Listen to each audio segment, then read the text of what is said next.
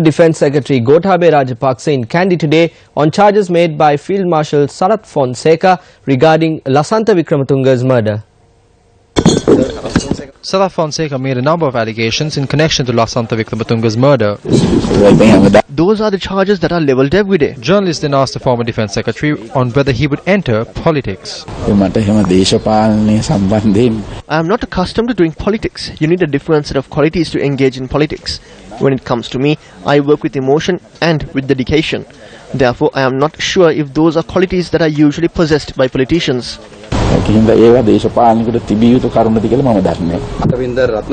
Will you be participating in the convention to be held in Ratnapura on the 8th? It is going to be a special convention, isn't it? I actually do not know that such a convention is to be held. I got to know about it only now. I do not know about it, nor have I been invited for it. Therefore, I will not participate in it.